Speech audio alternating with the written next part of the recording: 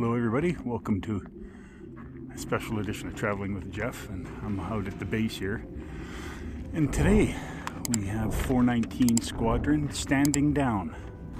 Squadron here in CFB Cold Lake with a lot of history that, yeah, they're, it's what they call standing down the squadron. They're just, I shouldn't say call it disbanding it, they're putting it to sleep, I guess would be my words. I'm not Air Force savvy enough to understand it, but I'm here. They're at 11 o'clock. They're supposed to be having a flyby of planes, and there's already some taking off and landing. Seen them practicing. I guess that's what it is. But I thought I'd come out and get a little video of that, and see a lot of people lined up. They're slowly gathering here in what we call the viewing area. You can see people over here. So, yeah.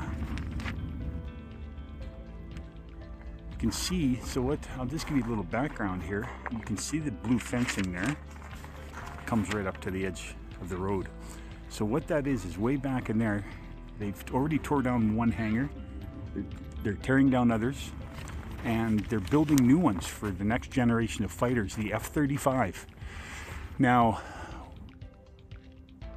we're not sure the trainers for the F-35, which ones they're going to be. The Americans, their trainers called the, I think it's the Red Arrow, the T, you know what, I just don't remember, unfortunately, the T-34, the T something.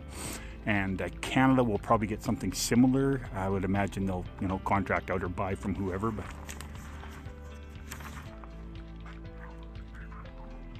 yeah, so anyway, you can just bear with me here, and I'm just taking some shots before it's about 25 minutes before they're scheduled to fly by, I think. Yeah, 20 minutes or so. So I'll give you a brief history of the squadron here. Yeah, so basically the 419 Bomber Squadron was formed at RAF Mildenhall in England in 1941 as part of the No. 3 Bomber Command. The squadron moved to RAF Middleton St. George when it became part of the 6th Bomber Command, and then it stayed in England until 1945. The squadron operated Vickers Wellington, then Hadley, Page, Halifax, and finally Avro Lancaster bombers during this period. It was the 3rd RCF bomber unit to be formed in England. It started operations in January 1942, converting almost immediately to Welkington Mk3s and moving north to Leeming as part of the new 6th Group in August of 1942.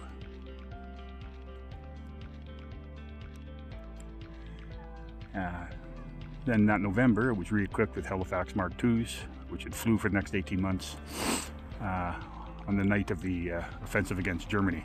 After 3 quick moves, it settled at Middleton St. George in November and stayed there for the rest of its service and bomber command. In April 1944, the squadron began to convert to Avro Lancasters, using the Mark X, which was produced in Canada and flown across the Atlantic. The squadron remained continuously on the offensive until the 25th of April 1945, when it flew its last sortie.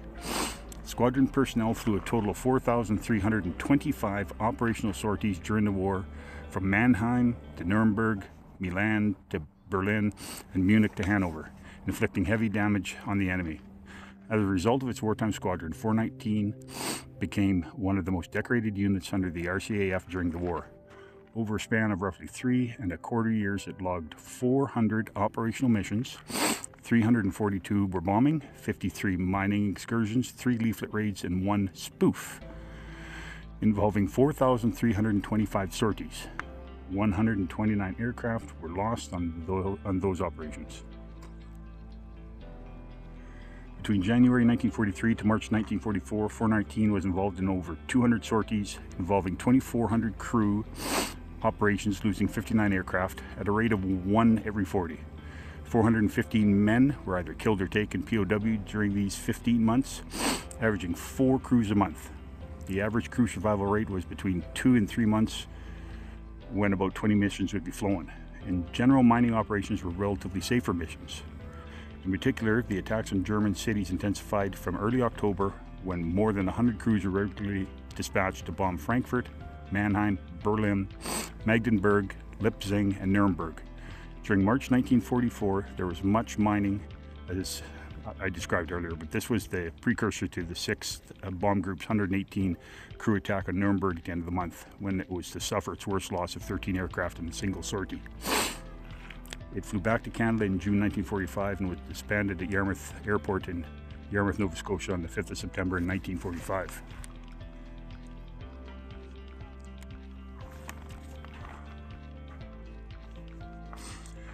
.419 was reformed on the 15th of March 1955 as 419 All-Weather Fighter Squadron and moved to the NATO Air Division based at Baden-Slosinger, Germany shortly thereafter. The squadron was equipped with the Avro CF-100 Canuck.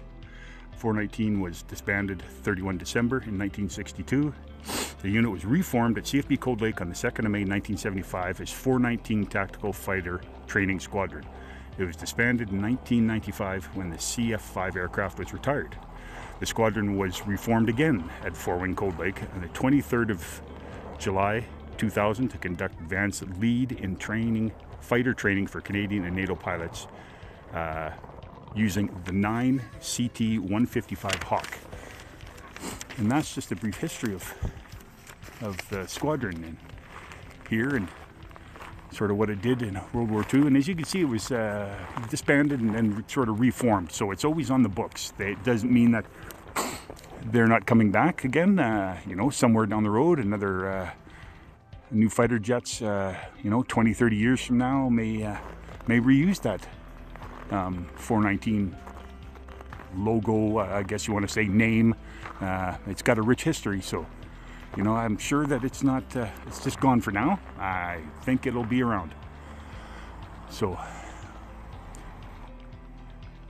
you can see, pan around here, there's people just starting to line up. It was advertised through on Facebook. The city put it on their webpage, and a lot of people are slowly starting to come around and get out of the way so people have more room to park.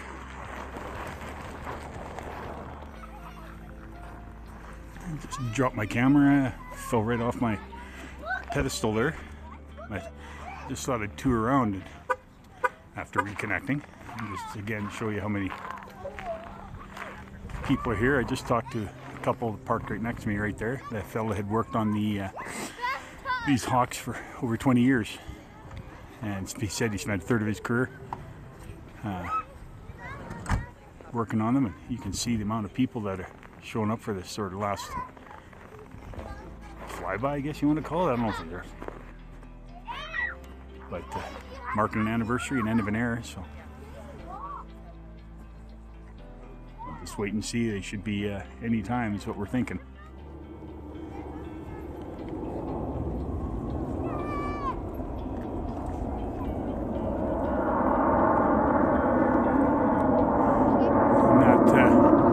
Looks like an F-18. One went one way, one went another.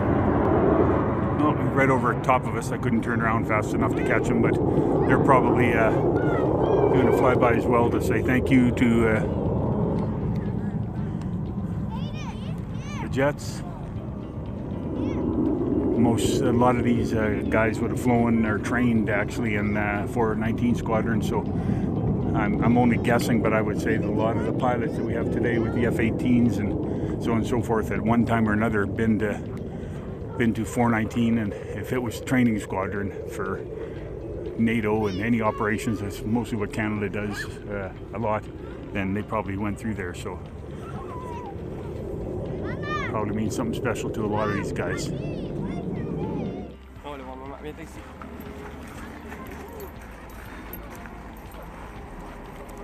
And I can't even see this, so I don't even know if I'm getting them in the picture. I hope I am.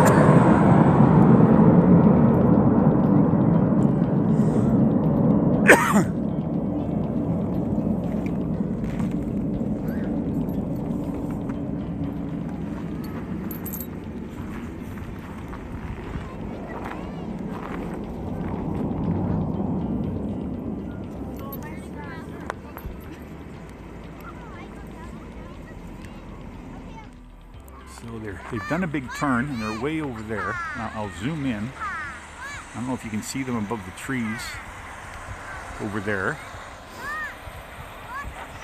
I'll zoom in a little more. looks like there's 4 in the front, 4 in the front, 2 in the back. I sure hope I'm pretty sure I got them in the picture because they're coming up right behind that tree about now. So hopefully they're just coming on the other side of that tree there. Hopefully you guys can see this. I really can't see them well on through my glasses. I got those tint in my glasses.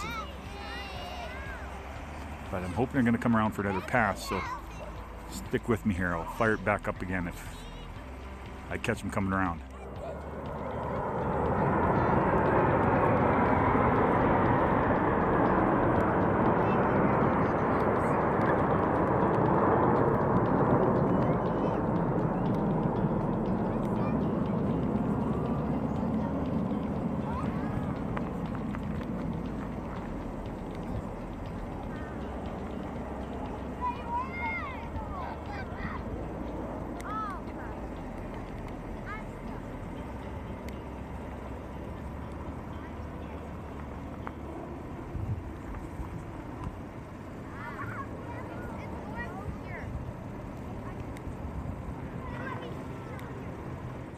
I know you guys can't see this, but I can see it with my eye there, where they're coming in at the end of the runway for a landing.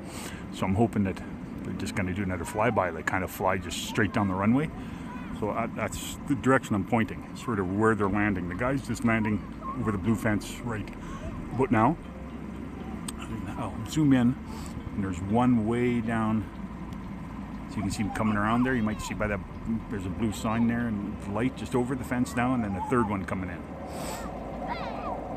Oh yeah, here's...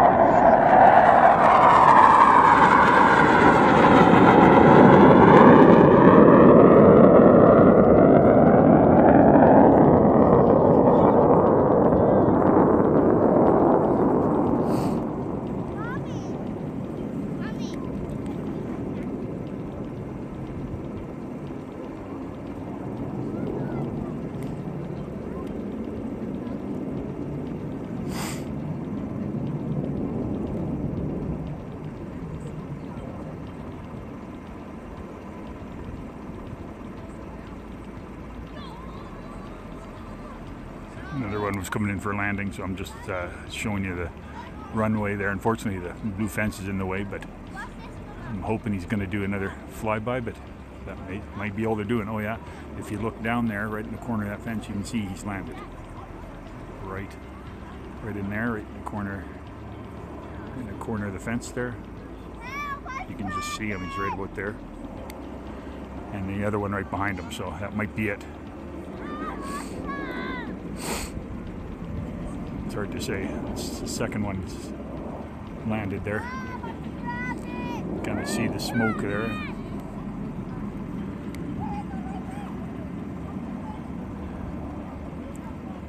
Zoom in a bit more right there. See 1, 2, and see a couple more coming in behind them landing, so that might be it.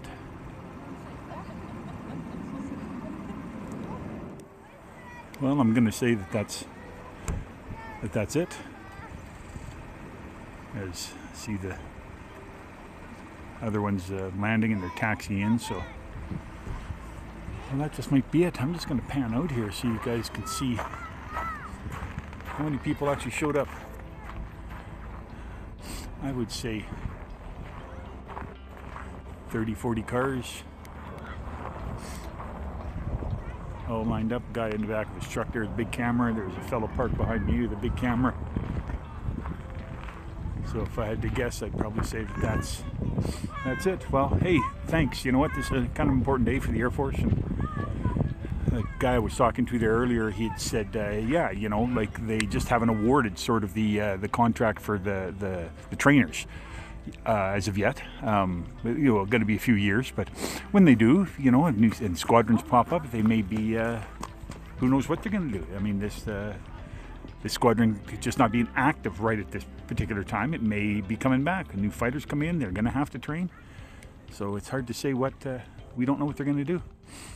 But anyway, thanks very much, and I think that's probably about it. So we'll talk to everybody soon. And don't forget, hit that like and subscribe, you know. And if you would like to buy me a coffee, there'll be a link at the end. And here's what I'm going to do. I've seen a lot of people do it, and it's the same as me. I'm not asking for money for gas, for hotels, for getting me on a flight. Maybe if I get sponsors, I'll get them to pay for that. To you guys, any money I get will go to charity, a local charity. And by that, I don't necessarily just mean, you know, like the food bank and everything. They'll be on the list too. But I'm talking about Humane Society for animals, and you know, if there's a young Boy Scout troop or a Girl Guides group that is needing some money, you know, a healthcare group, anything like that, 100% of the money will go to that. I will show you guys making the donation, and that's all I can say. It's about passing it forward. So if you can help me help them, that's absolutely great. And thanks very much for coming out, and we'll talk to you soon.